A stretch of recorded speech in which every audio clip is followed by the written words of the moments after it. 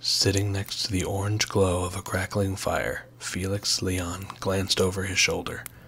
Somewhere far off in the woods, a twig crunched softly. The flames danced around the singed wood, casting shadows over his face. Sap from inside the wood popped, bringing Felix's attention back to the fire. He had set up his camp earlier that afternoon. The red hiking bag he had carried with him held everything he would need for a few days. The miniature one-person tent had been set up only a few feet away. The rest of the bag was taken up by small rations of food, water, and supplies.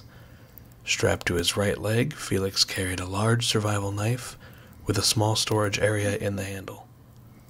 It held bandages, string, ointment, and matches. Felix now fondled the hilt of the knife with his right hand as he stared into the flickering flames. Mesmerized by the glow, he concentrated on the woods around him. Another soft crunch echoed through the trees. Someone, or something, was moving. For the past few days, something had been on his trail. Felix did not know what or who it was. So far, he had done his best to stay ahead of whatever it was. But tonight, it had caught up. Now, it lurked in the darkness just out of sight. He felt the overbearing sense that he was being watched. Deep out in the darkness, he was being hunted. He felt certain of this. Dead leaves crunched in the distance. Suddenly the noise ceased. The silence was somehow more discomforting. Next to him, the fire began to slowly dwindle. Felix did not place on another log. He wanted the wood to collapse to nothing but embers.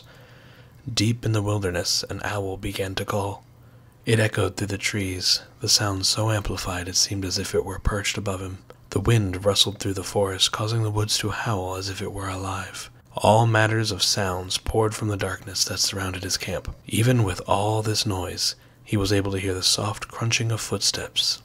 What the steps belonged to, he could not tell. They were closer now. It would only be a matter of time before he came face to face with his hunter. Felix's fire began to die as the wood collapsed in on itself. The remaining pieces of wood turned into spectacular glowing orbs. Felix removed the knife from its sheath and began to poke at the embers. He moved them around until their glow became dull. Now the darkness began to engulf him. He embraced it, standing up tall and confident. Giving his eyes a moment to adjust, he stared into the woods, poised and ready. He was not afraid. Whatever was out there, he would meet inside the dark abyss. If you liked that video, don't forget to hit the thumbs up button and don't forget to subscribe. If you want to learn more about me and my writing, head to evanbondauthor.com. I'll leave a link in the description below, as well as my social media accounts. Thanks for watching, and I'll see you next time.